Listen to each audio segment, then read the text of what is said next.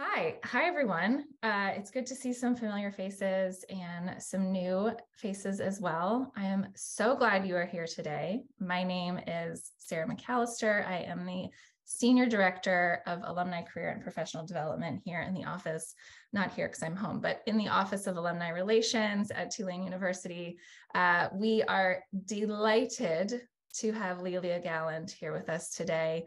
I've had the pleasure and privilege of knowing Lelia in multiple aspects for many years now, and I was honored to see her live give a version of this presentation a couple months ago, and I know in every core of my body that you will get a ton out of it today. I'm excited to just hear from her and connect with you all.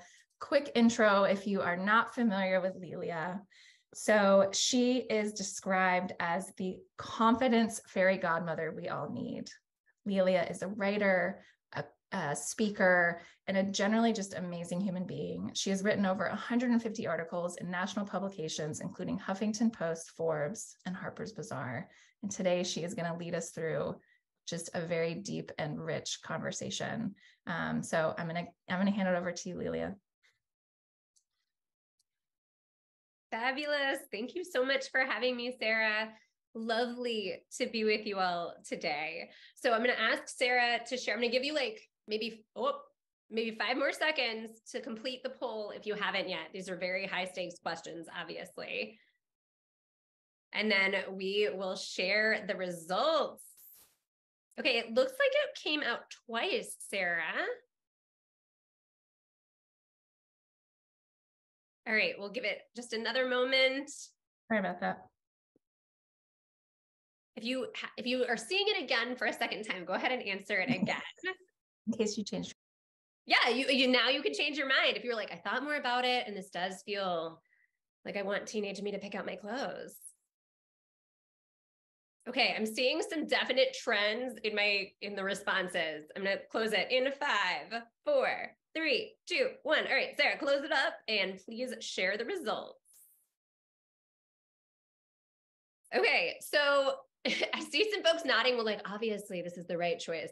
So go ahead and share in the chat why you picked the answer you did. I'm very curious. Also, I'm loving to see what is making people laugh and smile recently. I also laughed and was kind of alarmed by the conclusion of White Lotus. I have a lot of thoughts. We can table that. I've pitched some articles on Valencia and her storyline. I have a lot of insights, I think, into that. So go ahead and share in the chat, and I'll put in the chat why you picked the answer you did. Yeah, teenage wardrobe had many things that were back in style. Interesting. Annie says it's a lot of how do you spell XYZ, because it is hard. I get that. The 90s trends are very much back. So if you were a teenager in the 90s, that's easy. Some people, it's like, you know what? I only cut my hair every so often, so it wouldn't be that much of a stretch. And then the 7th grade picture, I'm really curious who was like, yeah, absolutely no problem. 7th grade me looked great. Versus the Google chat. Did anyone feel like, oh yeah, easy peasy, 7th grade? It seemed like a good contingent. Jersey hair, I love it. The Google searches, and I had a friend say oh yeah, what if I forgot to go incognito for a really embarrassing one? Would not want that to be public information. Yeah, okay, fabulous. All right, Jill. Well, thank you so much for that silliness. I delight in these would you rather games to get us started and kind of percolating on the topic of the day. So as Sarah mentioned, my name is Lelia Gowland, and I am absolutely thrilled to be with you all today. You may be able to hear from my very sinusy voice that you're getting me in my very authentic cold recovery state. Hopefully we don't have any coughing fits in the midst of it. But I want to start us off with a story, well, 2 stories about my teeth, actually. So when I was 13, maybe 12 to 13, I got braces, and I had them for about 2 years. And at the very end of my orthodonture, my dentist told me, or my orthodontist told me, that I had to have rubber bands, and I had to basically wire my jaw shut every night. And if I did it every night, then I would get my braces off sooner. I had an overbite, and this was like the last thing he needed to correct. So 3 months later, I go back into the orthodontist's office, and he says, Lelia, you have a slight underbite. Well, how often were you wearing your rubber bands? And I said, every night. And he was aghast because what 13-year-old follows instructions so exactly?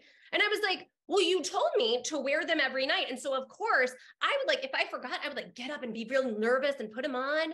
Every single night I wore my rubber bands, thus giving myself an overbite, or an underbite rather. And so the takeaway here is like, I am extremely compliant.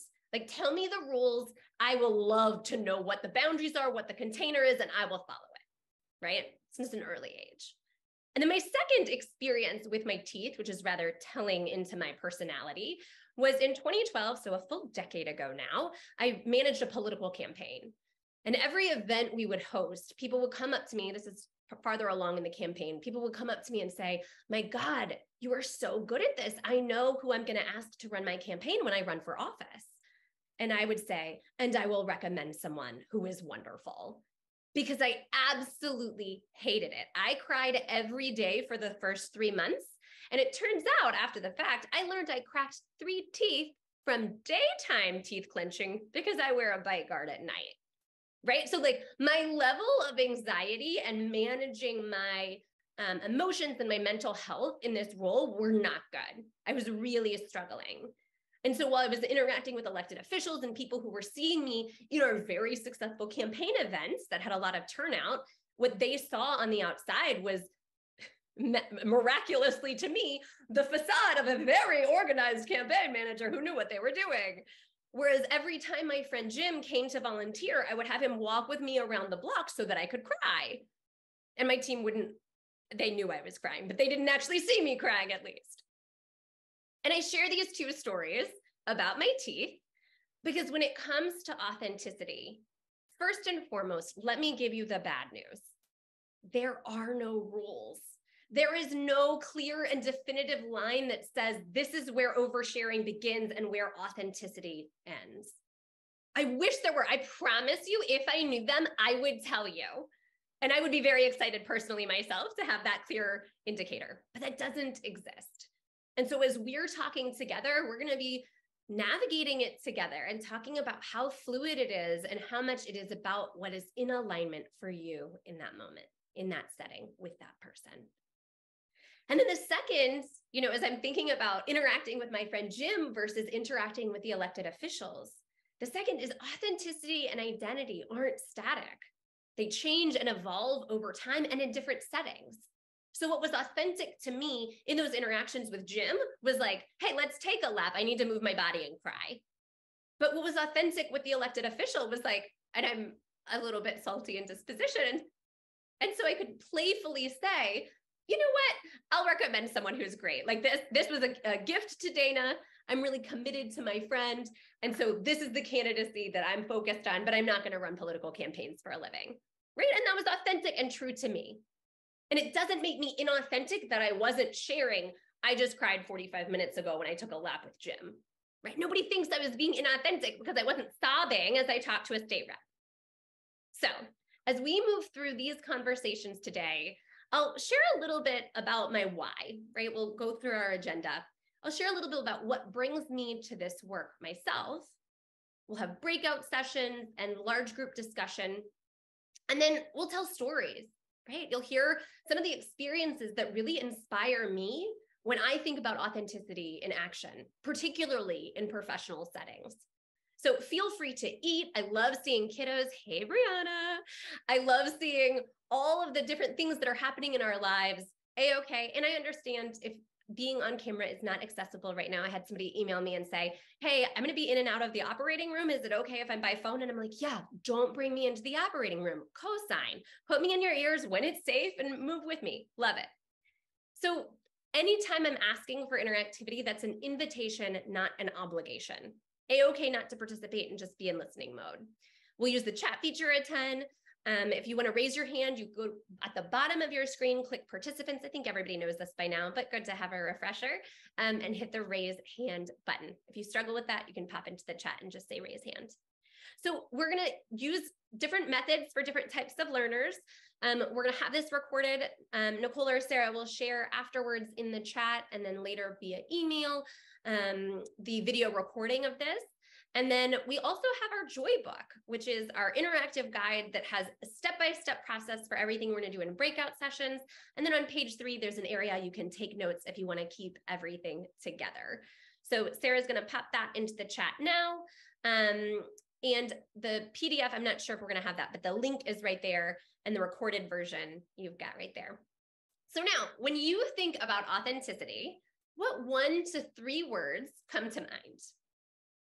And just go ahead and pop that into the chat. What 1 to 3 words come to mind when you think about authenticity? Real, raw, vulnerable. Ooh, lots of vulnerable. Scary. Yeah. Honest, true.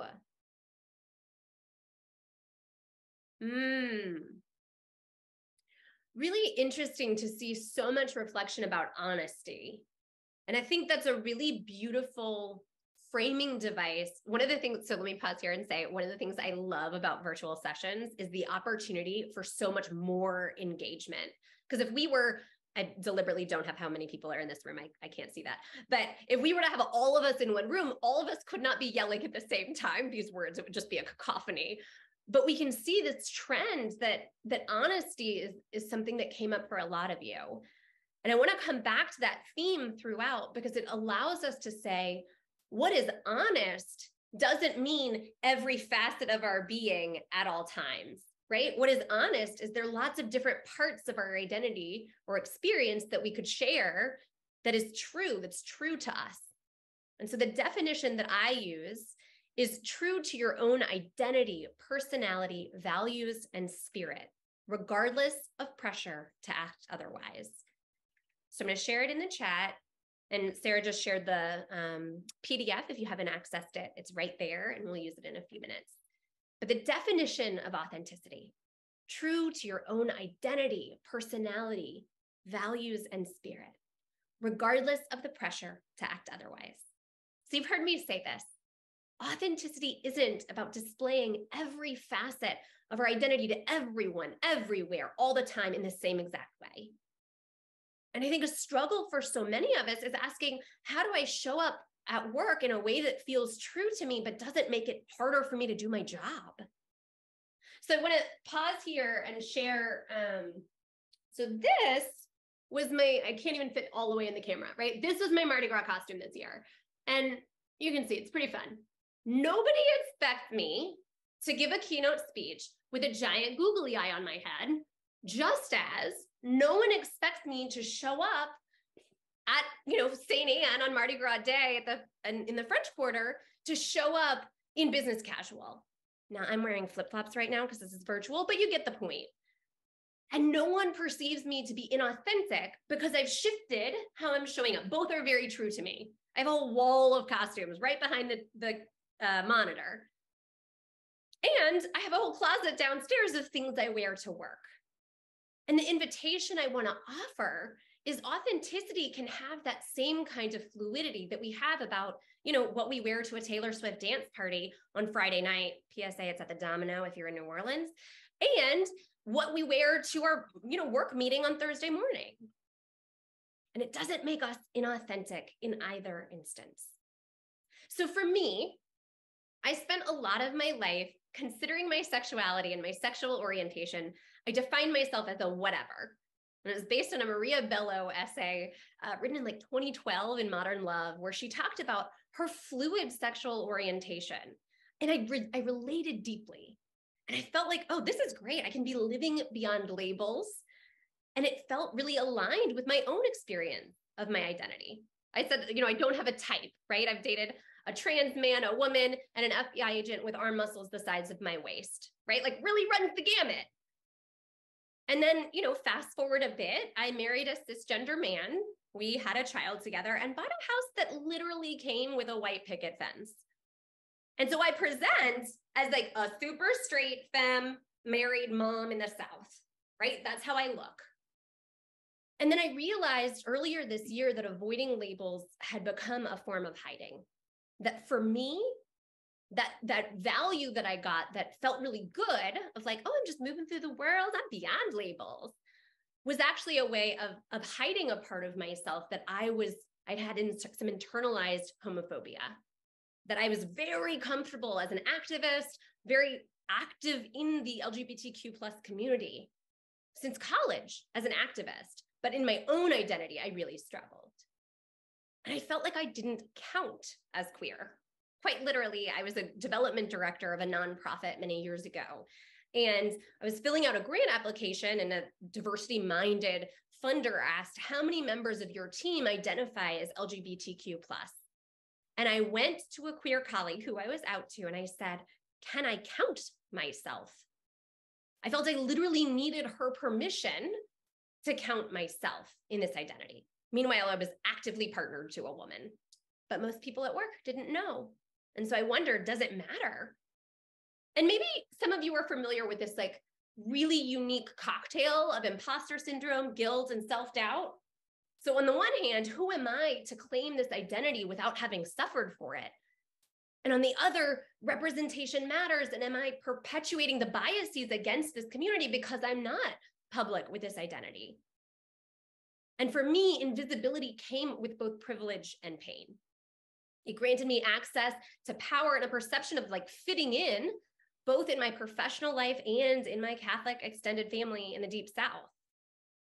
I spent years navigating that concurrent relief and discomfort, hiding even from myself in ways I'm still processing.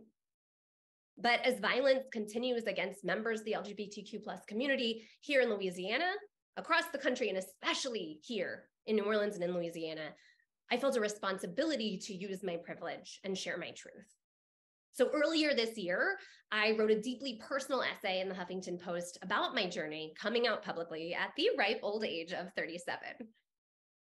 And the thing that kept coming up for me again and again as I was writing it and in the reaction to it is I kept seeing, identity isn't based on like some secret point system that allows others to determine if you count. It's deeply personal and it's yours. It's your exploration to navigate. The reaction to that piece, which I'll continue to share about, is that authenticity and identity continue to change and vary over time and in different settings at work. So the reason I'm putting this together in some ways is my own process and evolution that I've heard echoed in so many other people. The intersection of our professional lives and more personal identities can be really difficult to navigate. And that's our focus today. So I want to pause here and shout out to Ray for all of that great data analytics. I see you.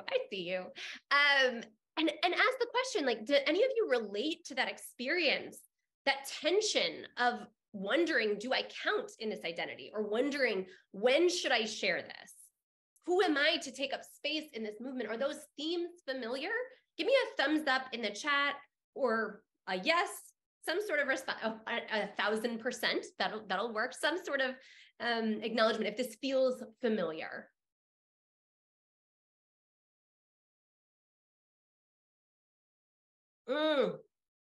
Yeah, Ray says, am I allowed to ask for my pronouns anywhere if I don't ask for them everywhere? This question of, am I hiding myself? Am I being inauthentic? Am I being untruthful? If I've shared this publicly, but I'm not sharing it in this setting, does it make it, do I question my value? Do I wonder how I take up space in the world? So a lot has changed in the last few years when it comes to identity at work. In my own experience, the legislative, social, and physical attacks against members of the queer community left me with an urgency to come out. Alternatively, for Black professionals, our collective reckoning with racial injustice brought their identities to the forefront, whether they liked it or not. As my friend Veronica says, she can't leave her Blackness at home. She is always visibly Black. And in these last few years, many of us have gotten new identities, new professional roles, had kiddos. And as we're navigating that, as we're all, following COVID and integrating in all of these work dynamics, it's confusing. PwC, the artist formerly known as PricewaterhouseCoopers, big consulting firm, came out with a study that said one of the big factors in the Great Resignation was people felt like they couldn't be their true selves at work. And in the past, it might have felt more comfortable to have this division between our personal and professional lives. But that line has been blurred, maybe even erased in the last few years. And some folks are, maybe trying to reestablish that boundary without acknowledging that the cultural context has changed. I'm going to make it explicit. For generations, people who were professionals were white, cisgender, heterosexual dudes, right? And workplaces became more diverse, but professionals still meant aligned with that dominant culture, from how we talk, how we manage our time, our appearance. And that's changing, but I think we need to be really clear that we're at this inflection point with authenticity at work, where many of us are wondering, and I think this is particularly true for those of us with marginalized identities, what it means to show up and take up space at work. And how do I show up in a way that feels true, but doesn't complicate my work life? So I want to do a quick poll. And I want to, before we share it, Sarah, pause, please. I want to get a gut reaction, right? So I'm like the queen of overthinking. So I'm like, give me a ton of time and I can spend all damn day on this. I could justify every one of these answers, but give me your gut reaction. So you're going to look at this list of things and you're going to say, which would be the easiest things for me to share at work? That's the first question. Easy peasy, no hesitation. We're like chit-chatting before a meeting, boop, boop, boop, pick 3.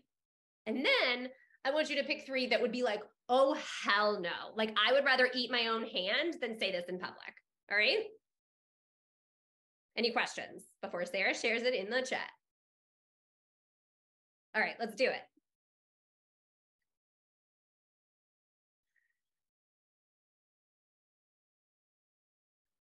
All right, I'm going to give you a few moments. But you're not going to have long.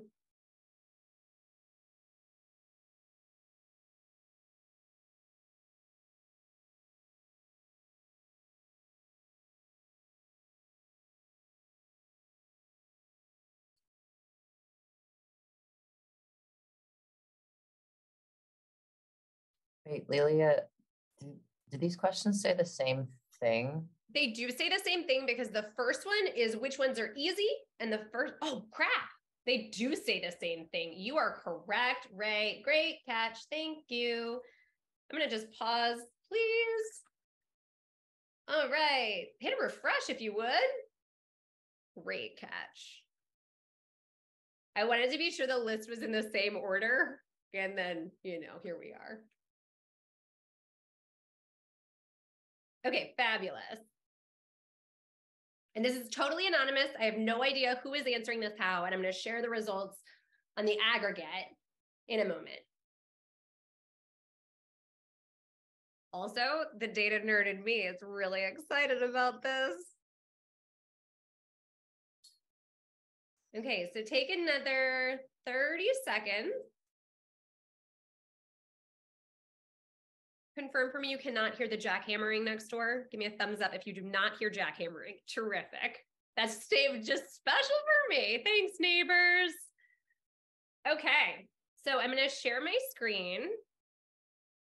And y'all are going to see how interesting these results are. So what do we notice? Oh, we missed one. There we go. Pop into the chat or raise your hand to share what you notice about what's easy versus what's difficult.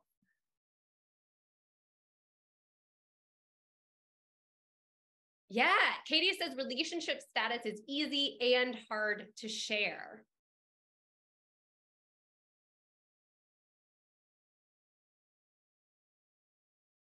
One person thinks neurodiversity is easy to share. One person said, many people say that would be very difficult to share. Many people said caregiving responsibilities when it comes to talking about children is way easier than talking about adults or elder care responsibilities. Yeah. Some people say it's really difficult because I'm a private person. And I wouldn't share this even more broadly. Easy to share about your kids, but not easy to share about your difficulty having children. Less personal info is easier to share. Division on the gender role binary. Yeah. And so the purpose of this activity for me is to demonstrate for each person, these things could be true. The reverse could be true, right? In this space, relationship status can go from both very easy and very difficult. Sexual orientation for 3 of folks, that's easy peasy. For 12 of us, really challenging. And so the very same topic could be really deeply personal for one person and feel like, absolutely not, rather eat my own hands. And for others, it's like, oh yeah, easy, no big deal. Yeah. Okay, so now in breakouts, you're going to share your experiences filling out the survey, not your specifics. So what I mean by that is we're going to introduce ourselves and identify a team name. You can use adjective plus animal. That's a format I really love. I like persnickety possums. I could only think of pineapples, and that's because my earrings are pineapples. Persnickety possums. For example, elect a team captain who will share your results either on the chat or on camera. And then add your pick 3 to your answers on the Joy Book. Sarah, if you could share the Joy Book in the chat again, I would appreciate it. And this is on page 2 of your Joy Book is all of these instructions. And that'll break it down. And you're going to add how you answered these just for your reference. And then discuss how it might be different in different settings. So I want you to imagine you're having a conversation with your CEO versus you're having a conversation with your work best friend. Imagine over time, right? How might your answers have been different 5 years ago? 5 years ago, I would have been like, oh, hell no sexual orientation. And now, easy peasy, 5 years from now, maybe caregiving responsibilities feel really intense, right? Like my parents have been in and out of good health. And right now I feel very comfortable talking about when my mom was sick in the past and I was a caregiver, but talking about it firsthand right now, if it was current, might be really different. Talking about my miscarriage that was 5 years ago doesn't feel difficult, but when it happened, really tricky. And then think about a different place you've worked, right? Maybe it would be different in a different workplace that was more collegial or less. Any questions? So you'll have 10 minutes in the breakouts. You'll introduce yourself and identify a team name. 2, elect a team captain. 3, just look over your survey responses. That's all listed in your Joy Book for reference. And then discuss how it might change over time. Does that make sense? Give me a thumbs up if you're ready to go. Awesome. Hi, everyone. My name's Nick. I am representing the twisty triceratops. That's, of course, a la the tornado warning that we're under here in New Orleans, and Catherine's child's current animal obsession. My observations were of our team answers is that the easier information to share felt lower stakes to the individual. Things like holiday plans, pop culture, although I did say I don't like sharing my pop culture interests because I'm usually terribly embarrassed of them. So that was a little bit easier, but we did note that what may feel low stakes to one person can feel high stakes to another at any different point. And the things that were a little more difficult to share were, well, here's some examples. Pregnancy issues, it's a deeply emotional topic. Caregiving, you may be fearing judgment. Sexual orientation, you might be private about how you disclose that orientation. So that's where we landed with what we wanted to share. Oh, Nick and the Twisty Triceratops says, thank you very much. One thing I'll note is I was putting this list together. I thought about holiday plans and how they might feel different for someone who is estranged from their family. Someone who I'm close to just went through a breakup and would normally have been with his partner, but is now uncertain about his plans. And so what feels like easy chit chat to one person might not feel easy to another. And I love that thread that I heard in yours as well. And then the pop culture references, I think of people who maybe didn't have the same access to TV growing up or to entertainment, people who didn't grow up in this country. that feels like super easy breezy. But for some people that can feel really othering of like, no, I didn't watch Saved by the Bell. I don't know that reference to Zach Morris, which like, love me some Zach. Well, I love the new series. Doesn't matter. Anyway, thank you, Nick and the Twisty Triceratopses. Ray, take it away. Please share your team name and then the themes that y'all discussed.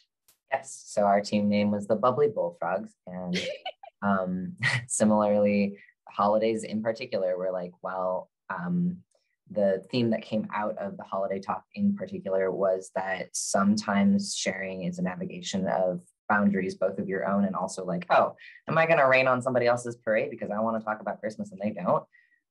So like, how do you navigate both boundary and safety? What feels safe to one person might not feel safe to another. And also like, we don't want to talk about it if it doesn't spark joy. So in addition to feeling safe, like if it's not interesting, I also don't want to talk about it.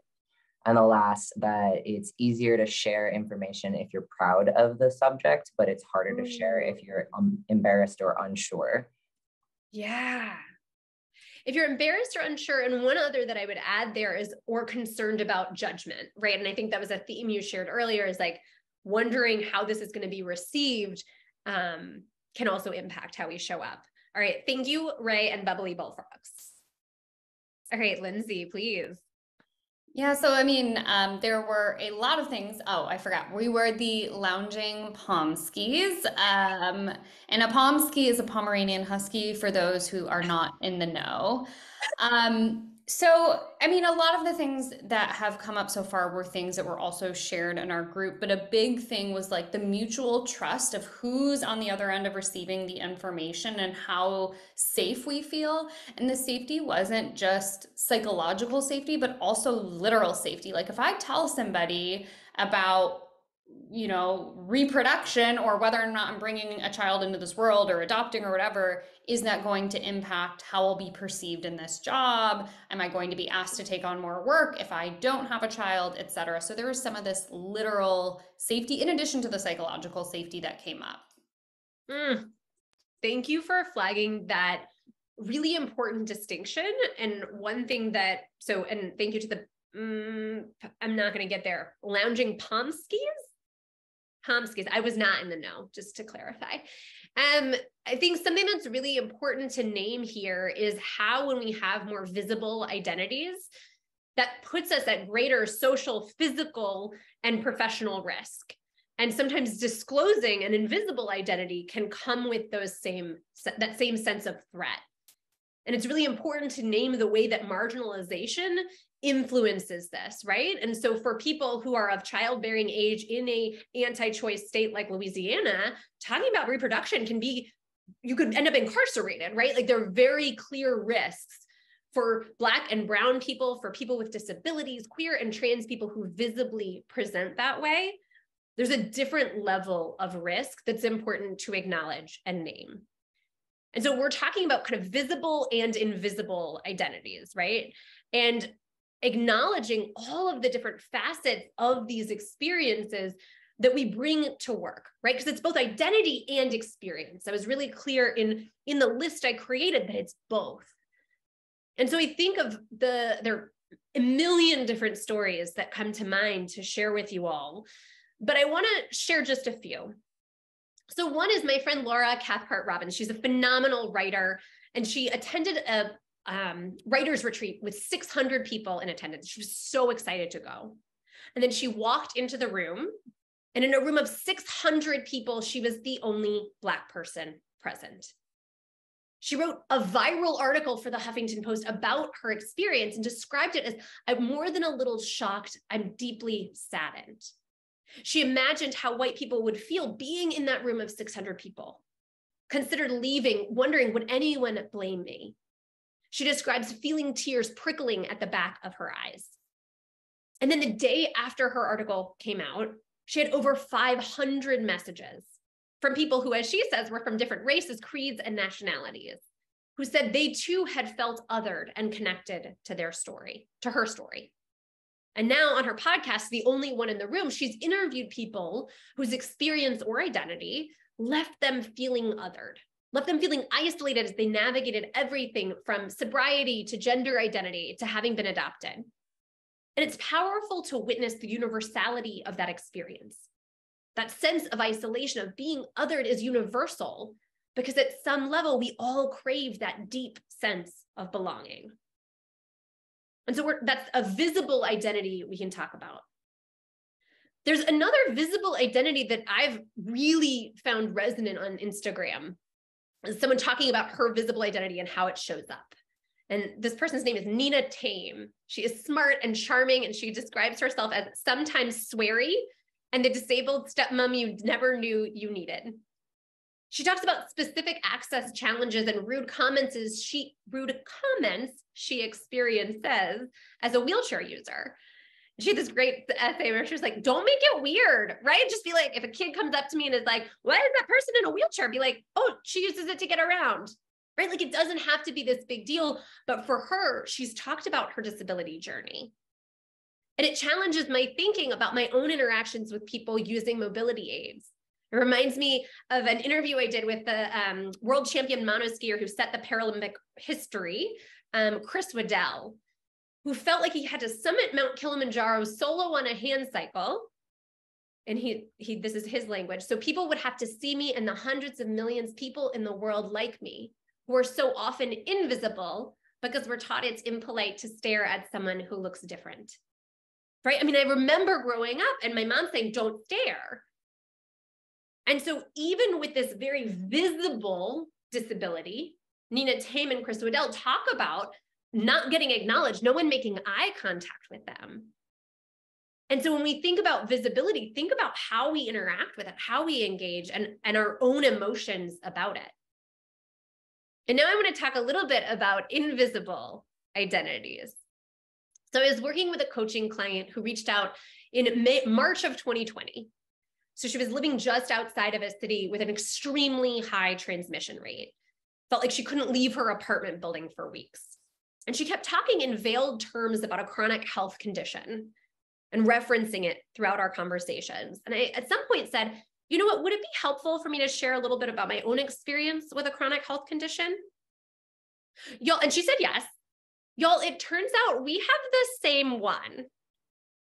And she hadn't said it, and I don't think I'd ever brought it into a coaching conversation before. It just hadn't been relevant.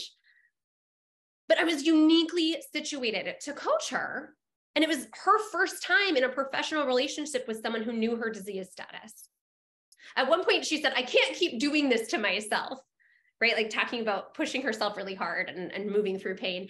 And I said, but here's the thing, you could. And I told her a story about how I was in the emergency room in Washington, D.C. I was at a work event and I'd ended up in the hospital. And the only thing I kept asking the doctors, I was like, you give me whatever you need to give me so I can be in Chicago in 3 days to see Taylor Swift on the 1989 tour. I was like, whatever it takes. And so they shot me up with God knows what. I came home to New Orleans because my employer was like, go home, you're really sick. And I was like, okay, but I'm still going to this concert. Then I went and it was utterly miserable, right? I was in debilitating pain that took my breath away. And yet I made it, I pushed through, and I told that story, and I think it really supported her. She describes now in saying, working with you was like a light switch. It was permission to have that part of myself acknowledged, to acknowledge I have needs, whether it's asking at work for an accommodation, working from home, rescheduling a meeting. I've been able to be more genuine with people at work, bringing into that space where I could have just hidden it. I'm able to be more in touch with my needs. And so when I think about this, for me, I mean, and it was also kind of life-altering for me on a personal front. She was the first person my age who I had ever met who struggled with this illness. And I've been in remission for a while, but it radically changed how I thought about something that I struggled with for 15 years. And when I deal with it now, I deal with it in a really different way because we have that mutuality.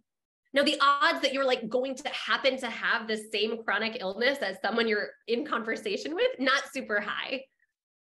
But what I recognize is how disclosure informed and deepened our relationship. Now, I want to share one more story real quick. I don't have time. I really want to, though. So we'll do another session. It's going to be great. Give me a thumbs up if you would want to do another session. I don't want to have this go super long because I know folks have 1 o'clock or, meetings on the hour. We will come back to this really juicy story I wanted to tell you, but I respect your time. And I want to acknowledge that not everyone has this kind of like deep, loving connection with the people they work with. Some of you work for people who, to quote my friend Sarah, we'll call them like a douche canoe, right? Like just a real garbage human. And that concern that you might have about what's true to you, that part of yourself that you're hesitant to show, maybe that's a really healthy choice for you. Maybe there's psychological safety in keeping things more close to your chest. An example for me is I have agency, who I surround myself with. But if I'm meeting with a new client, I don't kick it off by saying, my sister used to dress me up in costume and call me baby rock bop. I used to be a roller derby cheerleader, and my favorite song is the entire soundtrack to the movie Dirty Dancing. Even though all of those things are very true to me, I don't have to share them for them to want to work with me, for me to be trustworthy and honest. And I want to come back to that theme we heard again and again, thanks to Ray's excellent data analysis. I don't remember the specific number, but we heard over and over honesty feeling important. Just as I've said, it's not inauthentic not to share. It's not dishonest not to share. And so the thing that has been so important to me, especially as I've been more out with my sexual orientation and relationship model, is that I'm not inauthentic if I'm not constantly talking about every facet of it. And so the same is true for our more vulnerable identities and experiences. I had like my silly Mardi Gras headdress on. If you're feeling insecure about like, oh, do I have to share this? Just picture me in my Mardi Gras headdress. I'm not always wearing it. But everybody can still, trust me and think I'm reliable. There's no single answer about how to show up. It's different for each person and situation. And here's what I know.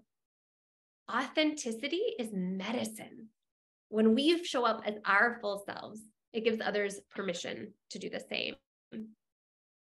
So I want to pause here and ask, what's one reflection or takeaway from today? And you can pop it into the chat.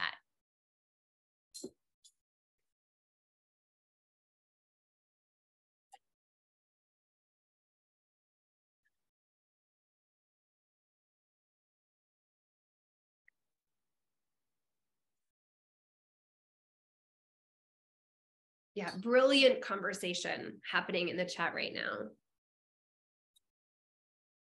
Yeah. No single answer on how to show up. It's different for each person. Authenticity is medicine. Yeah. Oh, not disclosing can also be a healthy protective mechanism and worth protecting. It can look different in different settings. What's easy for me to share may not be easy for everyone else.